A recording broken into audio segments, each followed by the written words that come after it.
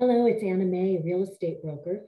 Let's talk about social capital. Social capital is something that's been built up over many years. I've been doing business for a very long time in my community.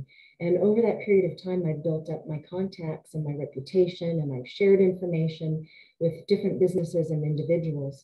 And in the real estate business, the way that my clients benefit from that is that the social capital that I've built over many years makes it so that the stagers, the locksmiths, the termite inspectors, fellow agents, they will pay more attention when I ask for something because I've already built a reputation for being giving and open and honest and straightforward with people.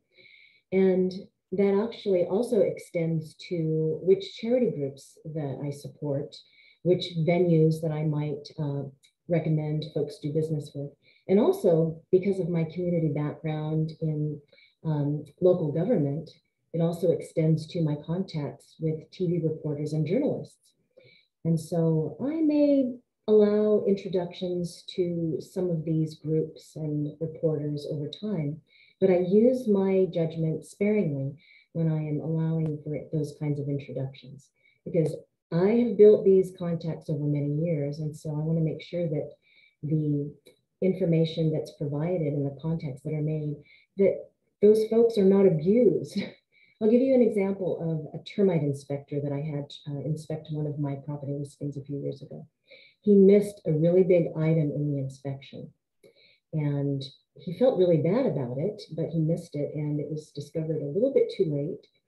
And instead of never using that termite inspector again, what I did was continued using and letting him know that, hey, it happens.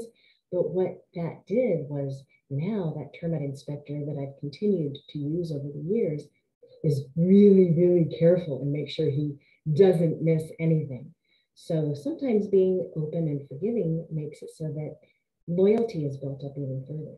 So with that said, build your social capital, not because you're going to get something in return from anybody, but because it's just the right thing to do, especially if you're going to be doing business long-term in your community. That's my social capital sharing for the day. My name is Anna May. I'll see you next time.